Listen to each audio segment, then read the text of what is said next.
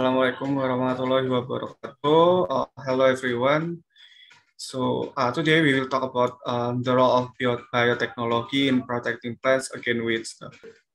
So for this team, we have 6 members. First, GAGAS PRANATA with student number 134, 119, and 138. And then RIZAL ZAKA NURHAKIM 143, NOVIAN WIBOWO 145, and CLARISA SHEILADIVA 178, and YEHEZKIEL ALDI ALESSANDRO MONGAN with student number 198, and RUMAMPUK YUNITA ANGGRAINI with student number 199. Okay, guys. So before we are talk about this material, we will talk about biotechnology first. So biotechnology has been used since ancient brewer began using yeast culture to make beer. Gitu.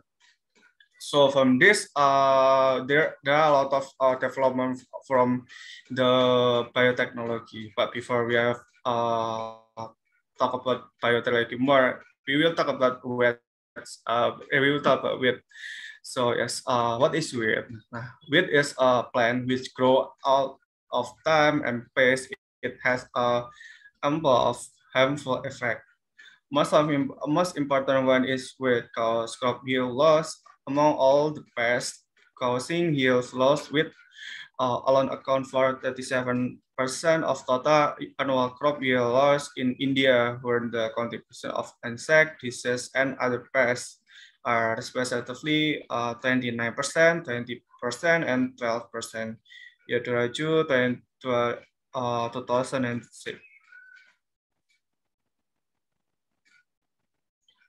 Okay, so we will jump to the next, and we will talk about what is integrated wet management. So the integrated wet management means that we are integrating multiple methods to manage wet using the combination practice that is most effective for solving the specific wet using at hand.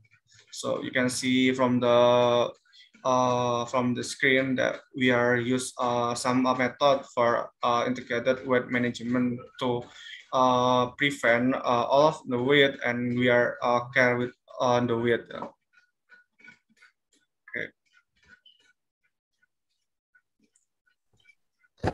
Okay, the next topic is biotechnological approach in weed management. Through biotechnology and biological system, living organisms are parts of this is utilized to develop or create different products for controlling weed population. There are different approaches for biotechnological weed management. The first is development of herbicide-resistant crops. The second is improvement of biocontrol agents. The third is development of transgenic allelopathy in crops. And the fourth is characterizations of weeds using molecular systemic. Okay, the next is opportunities for the application of biotechnology in weed management. The first one is the development and use of bioherbicides, which is the use of plant pathogenic organisms such as fungi, bacteria, and viruses as biological control agents. The second one is the discovery and use of naturally occurring herbicides, which is herbicides made from natural ingredients, are eco-friendly and rarely cause weed resistance. The third one is the genetic improvement of crop tolerance to herbicides, which is tolerance genes in plants can be obtained through biotechnological processes such as gene injection or recombinant DNA.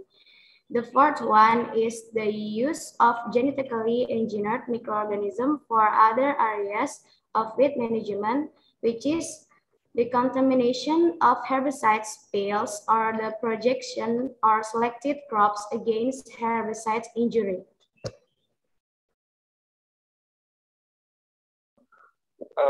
What is a GMO? A genetically organism is a plant or an animal that has been genetically modified through the addition of small amount of genetic material from other organisms through molecular technique. The role of biotechnology in protecting plant from weeds. The capacity to manipulate genes among unrelated species is a major technological breakthrough in modern production of food to the world. Transgenic insect-resistant maize, GM maize, Poaceae, and cotton gossypium species, Malvaceae, and expressing Bacillus thuringiensis, Berliner BT, protein have been adopted rapidly worldwide since they were first commercialized in 1996. The USA has been the leading country in the adopting GM crop. In 2009, the USA planted 22 million hectares of GM maize, accounting for 63% of its total maize area, and 2.4 million hectares of GM cotton, accounting for 65% of its total cotton area.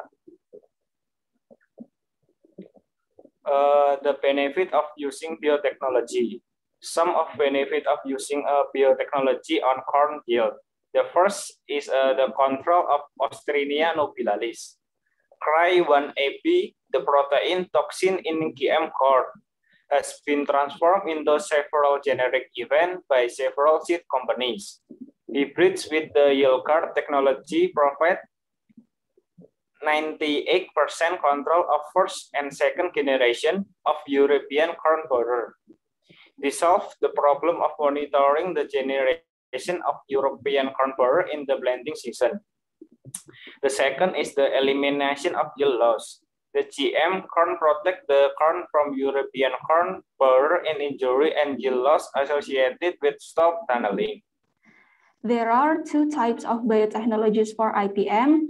There are modern and conventional. Modern biotechnologies for IPM. Modern biotechnologies applies genetic manipulation techniques known as recombinant DNA or genetics engineering. Genetic engineering can be carried out on both plants and natural enemies of plants. Genetic engineering in plants is carried out by engineering related to genes that protect plants from intruders. For example, plants with the Roundup Ready label consist of soybean, canola, and corn that are resistant to the herbicides Roundup, while the natural enemy engineering is done by engineering the genes that determine their production ability. For example, fruit flies that are mass bred for further sterilization using radioactivity and then released as fruit fly control. And next is conventional biotechnologies for IPM. In conventional biotechnology, the application of biological, biochemical, or engineering techniques is still very limited, so that it has not yet reached the level of molecular engineering. In this case, living organisms are used directly and naturally. For example, the use of the insect actinode Entiasdop, Lepidoptera nymphalid, as insects that eat weeds, Chromolena odorata, and Micania micrantha. Ducks and azolla were able to reduce weeds, Ludwigia ascendens, and Eclipta prostrate. Fungus C. lunata on weeds C. rotundus, and F. oxysporum on weeds C. rotundus.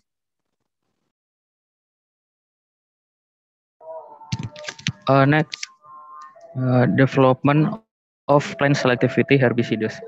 Allelopathy can be used to develop new bioherbicides to inhibit weed germination and growth, identification and qualification of natural weed control compounds. Allelochemicals can help development natural herbicide based on native or invasive weeds to reduce crop dependence on synthetic herbicide and improve integrated crop management program for weeds. This review describes the potential of allelochemicals present in plant, which can be used as tools to develop new natural herbicide. Development of plant selectivity herbicide.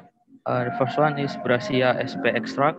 High concentration of glucosinolates are present in Brassica sp. These compounds are degraded when the plant tissues are decomposed in soil and their main degradation product are isothiocanates, sorgolone as a bioherbicide. Sorgolone as a bioherbicide found in sorghum sp. It inhibits oxygen evolution during potato photosynthesis and in Senecio vulgaris L. general basis. It affects the cell multiplication cycle by inhibiting the number of cells in protophase, metaphase, and anaphase. Sorghum and the last one, sorghum extract. The best known example of the natural bioherbicide are phytotoxic water extract of S. bicolor or sorghum and Helianthus annulus L. sunflower. They are named sorghum and sunflower respectively and control the weeds without crop yield losses. The next is developing crop resistance to herbicide. A source of herbicide resistance. Germplasm collection, artificial random mutagenesis, site-specific mutagenesis, transgenic, and B, molecular mechanism of herbicide resistance. Proposed for altered target site, enhanced metabolism, compartmentalization, or sequestration, overexpression of the target protein. C. Conventional approaches to develop herbicide-tolerant crops. Screening for natural variation in various germ plasm line of diverse source. Using available genes is gene pool or genes present in wild relative. Use of random mutagenesis for creating variation for resistance to herbicide. D is germplasm screening. E. Mutant screening. F. Wild relative and wild species. G. Transgenic with the agrobacterium. Application of biological control.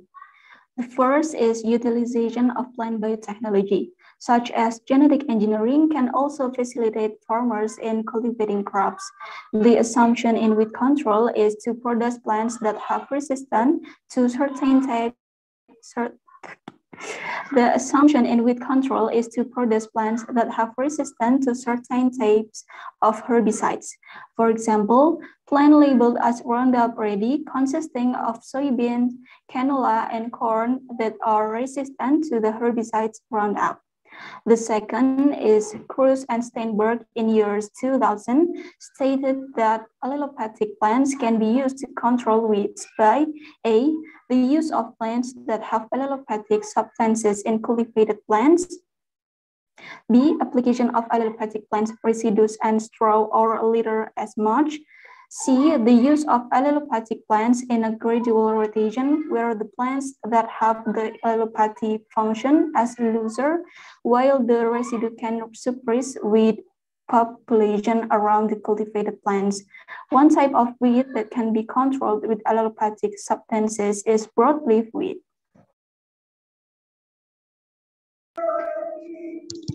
The last one is biological control of weeds is a way of controlling by using natural enemies, both pest, insect, disease, pathogen, fungi, and so on to suppress growth. Among other things, biological control using insects such as Actinoptera, Lepidoptera, Nipalidae, and other again can have an attacking effect in suppressing and inhibiting the growth of weeds, Chromolaenae odotora, and Micania micrantha, which have also been introduced for a long time. Okay, the next topic is advantages of utilization of biological weed control agents. The first one is a high degree of specificity for the target weed. The second one is no effects or non-target and beneficial plants or man. The third one is absence of weed resistance development. The fourth one is eco-friendly. There's no residue buildup in environment. And the fifth is potential impact from biotechnological research and development. There are some disadvantages of utilizations too. The first one is the registration process of bioherbicides may be lengthy. The second one is suppression or killing of weeds by bioherbicides may be a slow process. The third one is stability of bioherbicides under field condition is highly dependent on environmental condition. The fourth one is production of bioherbicides for the large scale application may be expensive process.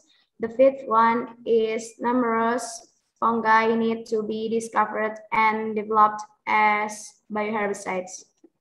Okay, thank you everyone for give attention to our team.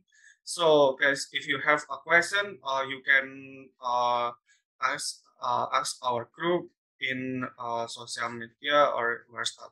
Thank you.